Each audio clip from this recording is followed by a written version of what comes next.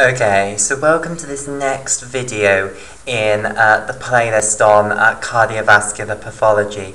In this video, what we're going to talk about is the pathophysiology of atherosclerosis. Okay, so we're going to talk about a very basic model of how atherosclerosis happens and what actually causes it. Okay, so atherosclerosis then. Right. Okay, so we'll start with our normal healthy endothelium, and we'll then grow up to seeing the development of the atherosclerotic plaque. Okay, so let's say we have our endothelium here. So remember the layers of the blood vessel. So if we have, this is our basement membrane of collagen, then we have the endothelial cells sitting on the basement membrane of collagen here. So these are endothelial cells, okay, with their nuclei here. Okay, and they're sitting on this basement membrane of collagen. So I will colour this basement membrane of collagen in a turquoise colour here.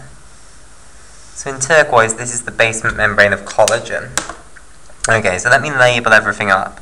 So basement membrane here. So that's a very, very thin layer of collagen, and it's just what the endothelial cells are suspended on, basically. It's their scaffold. And here are our endothelial cells. And this is obviously the lumen of the blood vessel here.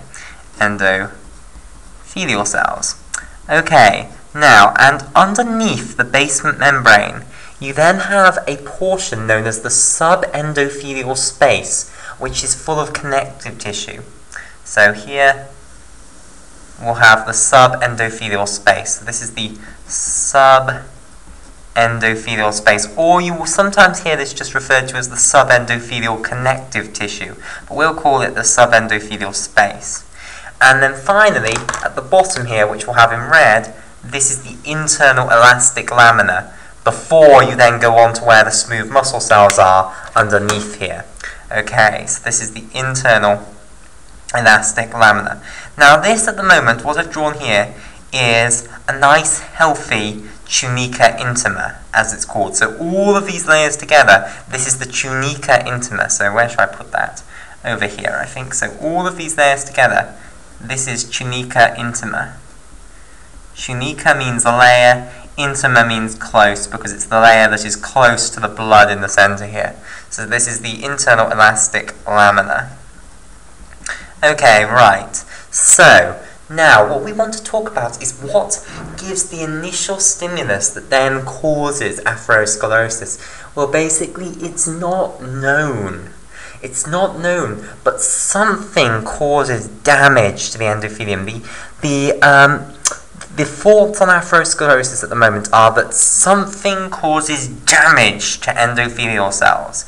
Okay, now, high blood pressure is thought to maybe be the result, maybe be what causes this damage. So if you've got very high blood pressure, then the blood is going to be pressing on these endothelial cells very, very hard, and that might be what leads to this chronic damage of these endothelial cells.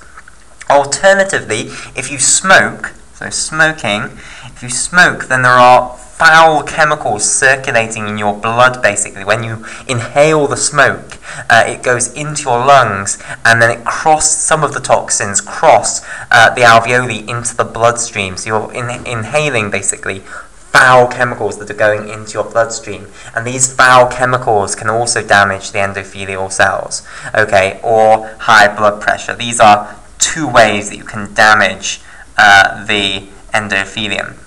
Now, when the endothelial cells get damaged, what they do is they start a program, basically, an automated program that all cells have. So basically, all cells have this alarm system, basically, where if they get damaged by something, if they're receiving foul chemicals, what they assume that means is that some horrible pathogen, some bacteria or something, is sitting amongst them and is releasing these horrible chemicals. So basically, this cell now thinks that there is some horrible bacteria or something dangerous nearby it. So it sets off the inflammatory process. So it's going to call in, basically, inflammatory cells under the belief that it's doing a good job, that it is calling in the troops to fight an infection, basically. Okay, so what it does is it puts a certain molecule on its surface, okay? And I'll denote this as a square here, which we'll colour in orange. So this orange square, this denotes a molecule which it's going to use to grab inflammatory cells from the blood and bring them into the subendothelial space. Okay, right, and this molecule here, this orange molecule, where shall I label it up? I'll label it, I don't want to put it there because I'm going to draw, well actually I'm not going to be able to draw there, so I'll label it here. It's called VCAM1, okay? Now the endothelial cell does a lot more than just put VCAM1 on its surface, but we're going to take as simple a picture of this as we can because we could make this horrendously complicated. There are a huge number of pathways implicated in atherosclerosis, but we're going to outline the very basics. So it puts this molecule VCAM1 on its surface, and VCAM1, okay, if I tell you what this stands for, it's a nice simple acronym. It stands for vascular cell adhesion molecule 1. Vascular cell adhesion molecule 1. Okay, so CAM, whenever you hear CAMs on cells, that just means cell adhesion molecule. So VCAM1 just means the vascular cell adhesion molecule, and it's the first vascular cell adhesion molecule. Right, now, basically, when you put this vascular cell adhesion molecule 1 on your surface, you are going to grab certain cells from the blood, certain white blood cells, and the specific one we're going to be interested in is a white blood cell known as a monocyte. Okay, so in the blood, you have cells known as monocytes. So this cell here, this represents a monocyte, and basically it's a type of white blood cell. So over here, and I'll give him some colour because it looks a bit boring in black and white.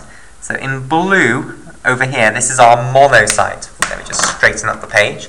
So this is a monocyte that circulates in the blood. Okay, and it's a type of white blood cell. Now, basically, when the monocyte sees that the endothelial cell has put VCAM1 on its surface, the monocyte also has a protein on its surface which can bind to VCAM1. So here is another protein which can bind to VCAM1. Okay, so let's colour this protein in purple here.